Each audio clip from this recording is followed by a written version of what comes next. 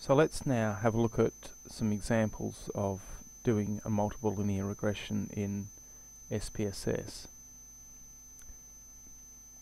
The data file you want is data 13.2.sav, so I'll save that there. But let's first of all look at the model that we're trying to test. It's best if there is some sort of theory or research question or hypothesis-driven basis for the analysis. In this case, we're talking about something called deterrence theory, which is trying to predict somebody's likelihood of complying with the law on the basis of how certain somebody is that they think it is that they will get caught. So how likely it is that do they think that they will get caught for breaking the law, and how severe do they perceive the penalties are likely to be. And the theory would suggest that the more certain you are and the more severe you think the consequences are, the more likely you are to comply with the law. So let's load the data up.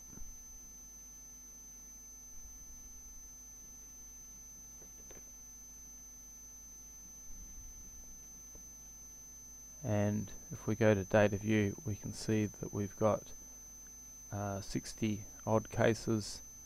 Here's our dependent variable, here's our two independent variables, and later on we'll use this as a third dependent variable.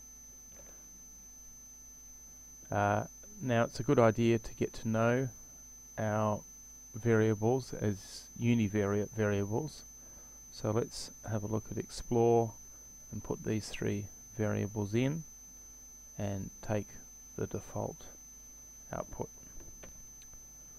So what we can mainly learn from here is to look at the skewness and kurtosis, and if it's in the range of roughly -1 to 1, in that range, then that's quite tolerable in terms of its deviation from normality, and we can assume a somewhat normal distribution.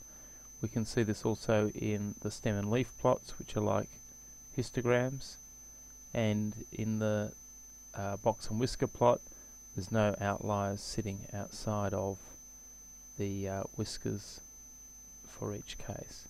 So we have three fairly normally distributed variables.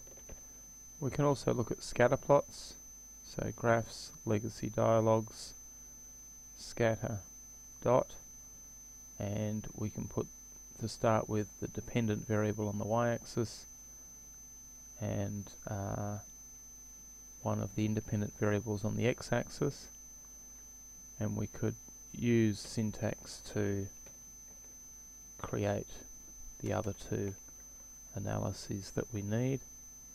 So severity here, and we need certainty with severity here,